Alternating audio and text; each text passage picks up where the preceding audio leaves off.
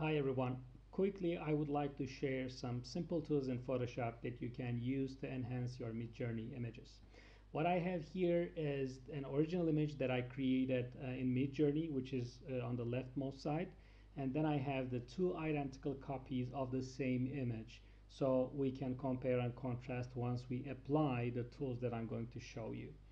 I'm going to just remove the original one because it was my beginning point, and then you do some sort of like photoshopping around, but that's not our subject today, so I'm just going to close that and then start zooming into the other two images I have here and just set them to stay at the same scale. So this is 200% zoom in into the two images I have here. So we start seeing some features, pixelation starts appearing, and then we see the edges are showing some, like jagged features and so on and so forth. All right, so let's start with the simple process of upscaling this by using an embedded AI tool in Photoshop. So what I do is I go to image, pick image size, which opens this dialog box that you're accustomed to by default. And what we're going to do is we're going to bump this the dimension of the square image from 1664 to 3328, which is exactly the uh, doubling the edges of the image. So it's going to return the 4 times the pixel amount that we have there. And as we do it, while you are using Preserve Details 2.0, you can also play with this slider, which pretty much works well together with upscaling. And you just need to look into the features that you would like to see here and decide which kind of like reduction is working well for you. If you bump it too high, it's going to get maybe too smooth and too blurry. If you keep it too low, maybe you're going to see like more edges and so on and so forth. So you have to kind of decide what you would like to go for. Again, we bump the dimensions, we pick resample, we pick preserve details, and we adjusted the noise reduction, and we say okay. So what happens here is that, of course, our image is much larger now. I'm going to zoom out and then zoom back into to find, the similar area that I was looking into. And I can go back to my original image and zoom in it a little more. Now you're going to start seeing that, it's significantly different in terms of the, how pixelated the one on the left side is. If you look at this edge closely, the outer edge of the building, the pixels are showing themselves, whereas here you have much smoother line. So we can set these back, and then we know this image on the right side is 3300 plus 28 like pixels, which is again twice the size of this one on the left side. All right, so that's done. If you want to further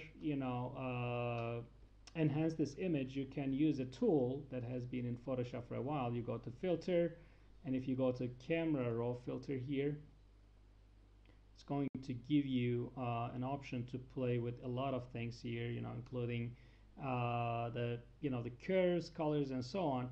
But I'm going to only go into detail tab here, and which is going to help you, like sharpen your image. And if you would like to again, reduce the noise, you can use the noise reduction slider. Sharpening is kind of cool in these images because it helps you find the edges a little more. But if you bump it too high again, you're going to get starting these kind of like pixelations here. If you see on the right side, let's go back and just get closer. And yeah, you see this kind of, like this pixelated pattern again because I'm sharpening too much. So you can bump the noise reduction, and it's going to smooth out the pixels with similar color values here. So my suggestion would be, kind of careful with these tools, with these sliders here, and you have to go for some trade-offs here depending on what you would like to get. And I'm going to say okay. All right, so I know now my image is much larger than the original one. It is also sharper, so I can see the details and so on and so forth. The next three things that I'm going to do is about image enhancement, and you can use levels and colors and the tone to deal with that. So to do that, again, all these could be done manually, but I'm going to show you the automated version. What we do is we go to image adjustments and levels, and here you can just pick auto. It's going to give you much natural colors. This image is simpler for Photoshop to figure out because it is more like a, like a gradient skyline, so it's not, that problematic to figure out the levels and colors. And the second thing I would like to do is just use the auto color here, which is going to give you a more natural tone of the sky. So it was greenish. If you want to keep the tint, that's fine. And the last thing I'm going to apply is auto tone. All right, so and then that's going to kind of like fit the image between the previous greenish gradient that you have and then the more bluish result that we got after using the tone. So this is pretty much it, right? So you can go back again and compare this to the very original image that we had here, and then you're going to realize that the one on the left side is hopefully more convincing. It has more details, the color looks right, and you just had to use some couple of automated tools in Photoshop. I hope it helps. I would like to see more of your MidJourney images, so please keep them posted online. Thank you.